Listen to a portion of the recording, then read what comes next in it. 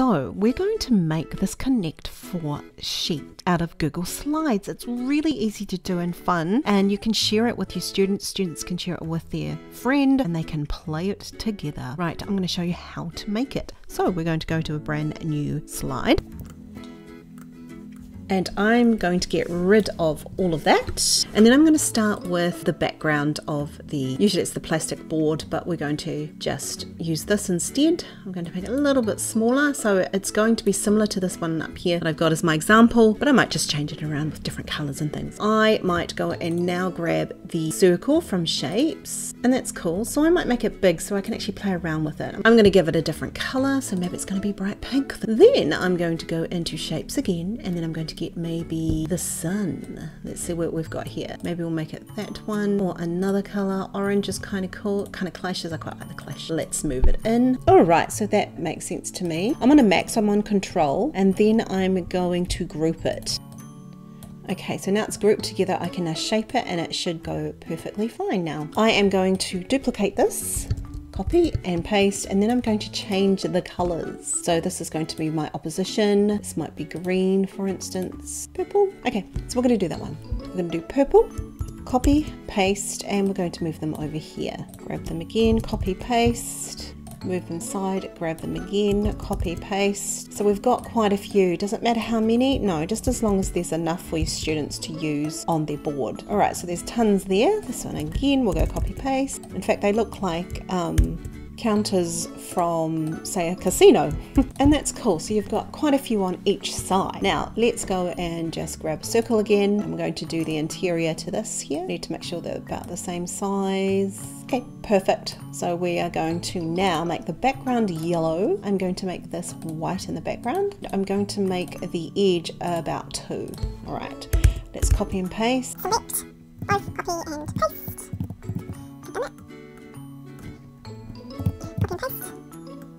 Okay, so what I might do is just make that a little bit bigger that side so it fits nice and perfectly. Now all I do now is hold shift down and select all of these little circles, Command C, paste, and then lower it just below, paste again, and so on until you are finished down the board here.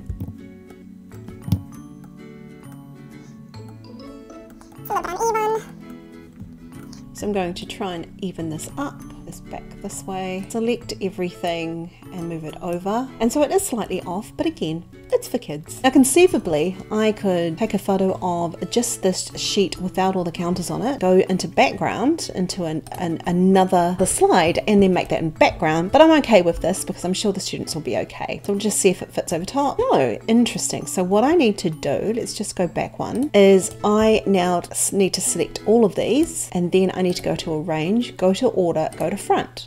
So now they will be in the front, ready to go on the board. Now I need to do the same to these counters. So we are going to go to Arrange, Order, Front. I am going to insert over here a jar or some sort of container where the counters can go, or they just be perfectly fine as they are, but just for fun sakes, I'm going to do that. We're going to go to Insert. We're going to go down to Web, and then I'm going to put Jar Clip Art. There's all these really lovely jars. I can go for a real jar like I have in my previous one, or I can just go for a clip art jar. So I might just go for maybe this jar. We're going to insert, and it's transparent background, which is perfect for what I want. Make it longer. That's the good thing about clip art. You can chop and change it as you go. Now I will copy and paste and do the same to the other side. But what I will do right now is I'm going to put the jar behind the counter. So I'm going to go back up to Arrange and go back.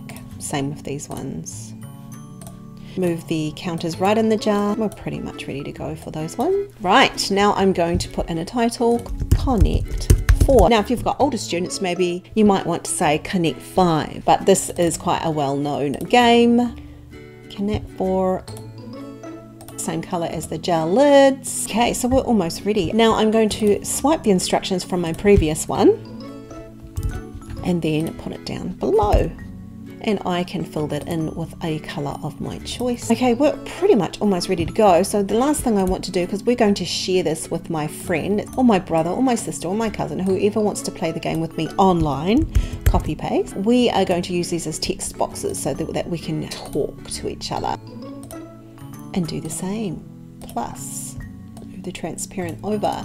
Okay, so we're almost ready to share this with my friend up here, and I'm going to do that.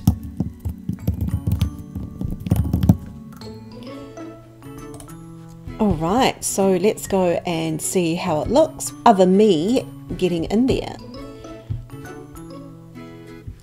Now, as you can see, this is my other account, and I'm pretty much in as well using another account. It's hard to show you both, but as you can see, there's that one there, and I've got my other account on another browser. On the other browser, I'm going to type in this.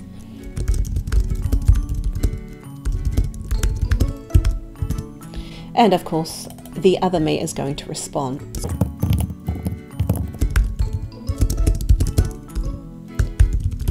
Okay, so as you can see, this is a really neat way to set up your own Connect 4. In fact, you can get your students, your children, your grandchildren, or the kids you're looking after if you're babysitting, to make their own Connect 4 using Google Slides. It's completely free, it's creative, and it's a game which kids love. So I hope you enjoyed watching this video. This is Mel Lara from Classroom Faves.